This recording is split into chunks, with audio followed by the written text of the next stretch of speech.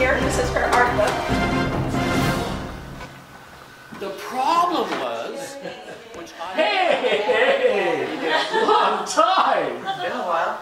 You're surprised the people I know around the world. You just run into people after 10 years, right? And they remember you. You remember them. Why? Because you left an impression.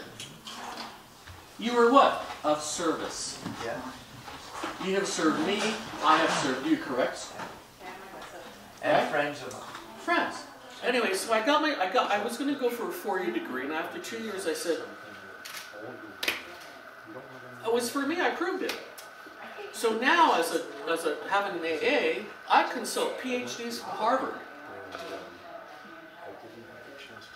and other top 5 schools in the country. Why? Because I built my first company from scratch.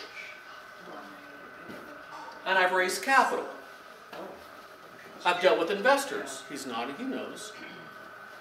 Hey there. I've been asked by law firms across the country to consult their clients. Artist Development Company, Reviews of Row, whatever. Why? Because I've done it. Again, not to impress you, but just to tell you, my life has not been easy. You got it? And I don't know what your career path's going to be. But you know something? You're going to hit roadblocks. Don't give up. Yeah. Ask for help. Okay, so 3. I said, ego outside the door, honor you don't know. Number 4, ask for help. What you don't know, number 3, ask. It's not a weakness. You got it? Now, everything I'm telling you, I've told from stage for like an hour and a half. It's okay to ask. But we have a tendency not to ask because we don't want to just be like, oh, I'm weak. I should know it all. Stop the... Thank you. Here, he said that. Oh, you said that. He said it's the ego. If you don't take action right away, it's okay. You got it?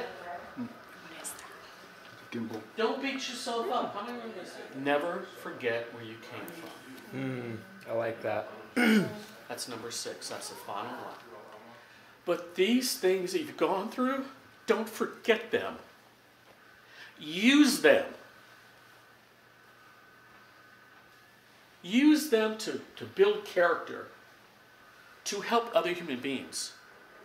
So those are the 6 principles of success that I created when you was.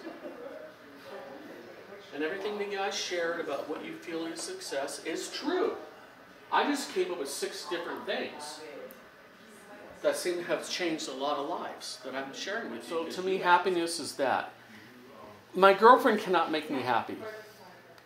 She can bring happiness, more joy, right? Nobody can make you happy. So I started my first company 2 years and several months ago now. Digital marketing agency here in San Diego. Nancy Jane with a Y, Jayne, and she painted all these paintings. When there's a book about her. This is your book. Yes, that's her book. My goodness. And beauty. That one's Paradise up there. And that one has a painting within a painting. Most She of my taught me when paintings I was a are, little I girl. see something and then I paint. It's from imagination. I don't copy nature.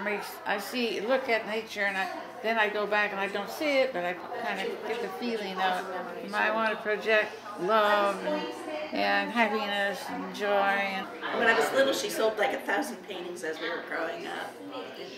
And my sister, Susan St. John, she's also an author. She's written a really fascinating book for sale on Amazon. Is that I help companies and entrepreneurs, let's see, identify, create, and express the message that moves people and sells their product. Okay, so that's what I do. What I'm all about, what my mission and purpose is really all about authentic self-expression for myself, but also for other people. And even no matter how big your business is, that you're still talking to a person at the other end. There's still one person making that decision to buy. I have an Ivy League degree. I graduated college when I was 20. I worked at some of the biggest ad agencies in the world. People have heard what I've been on, had my stuff on TV, and all this stuff, no matter what. And when I go home and visit my mother, she still makes me feel this big. So I get it, you know, that it's not about what you do and what you've accomplished, it's about how you feel on the inside and what value you can bring to other people. So Basically, I've been an RN since 1991, and my specialty has been in cardiac nursing and open heart surgery. And as people will, after many years doing that in a high-stress environment, they tend to burn out a little bit. I still wanted to give. I had a very giving nature as a young child. I really wanted to be a nurse, but after so many years of that and really doing everything there was in nursing, trauma, burns, open heart surgery, all of that, I wanted to still give to patients, but I couldn't do the bedside nursing anymore. Something hit a wall, just couldn't do it anymore.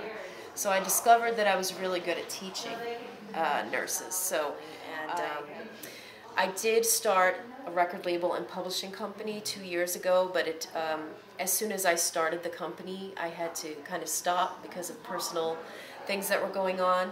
I do write songs. I did release a record, a 6-song EP in 2014 that I'm proud of as a novice songwriter, and I am just proud that I branched out and did something a little different with my life. So I connect them to the 5 people that they need to help grow themselves in their business, and it's a lot of fun. And I also have a VIP Platinum package where they where I introduce them to my Rolodex, and that's also super fun. And so the biggest question that I've asked my entire life is, where are the leaders?